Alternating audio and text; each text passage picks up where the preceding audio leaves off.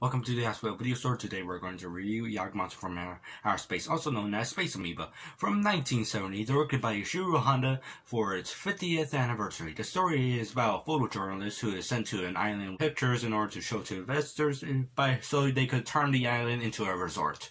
But then they discover on the island there's giant monsters that aliens took the form of on the island itself. The movie is good. I did like its story. It does have a common element with other Honda films. That element being the greedy businessman. The concept of the film is interesting. The characters are somewhat good and the special effects are well done, but some of the miniature effects are a bit obvious. But I did like the soundtrack of the film, and also some of the cinematography, so I'll give it 4 out of 5 stars. Only own this on VHS. It's unfortunately a cut box, as you see here. It's not into the original casing.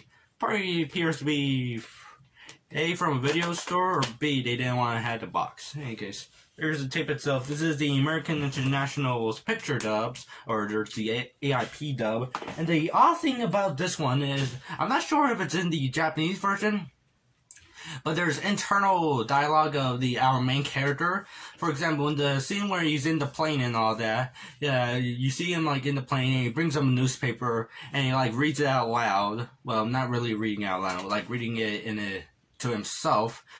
Then he like goes on a short monologue until he looks outside the plane and sees a ship going down to the sea. It isn't like a narration, like for example, the Raymond Burr version of Godzilla of 1954, Godzilla Came the Monster. It isn't like a narrator sort of fashion. No, it only exists in one scene, and there isn't any. And then later in the film, there isn't any like dialogue that he's talking to himself internally, which is a bit odd. But in any case, but then again, the reason is part they need an excuse to read out the Japanese newspaper. But in any case, so fun fact: this is the last non-Godzilla film directed by Ishiro Honda, which is interesting and all that. And also, this is the first special effects sort of movie, just like this, the first special effects movie by Toho, which is not supervised or made by A.G. Tsuburaya, which he unfortunately passed away of January of 1970. But in any case, it's a pretty good film. I suggest you get the Tokyo Shock DVD release. From what I heard, there is a Blu-ray release. The only source I have is this one YouTube video. But the thing is, I'm feeling like it's like a bootleg. Because for some reason it has the American, like the AIP version on a separate Blu-ray, and on another Blu-ray is the remastered 1080p version of the films of Space Amoeba.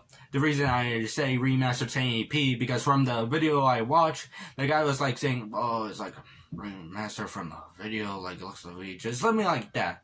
Or saying, "Oh, it's all grainy." Yeah, I'm thinking like it's from a VHS tape, but it says like Japanese text and all that, the Blu-ray packaging. So I'm not sure it's a Blu-ray release, but you want to see the film in HD. You could actually watch it from Amazon from the website Wikizilla.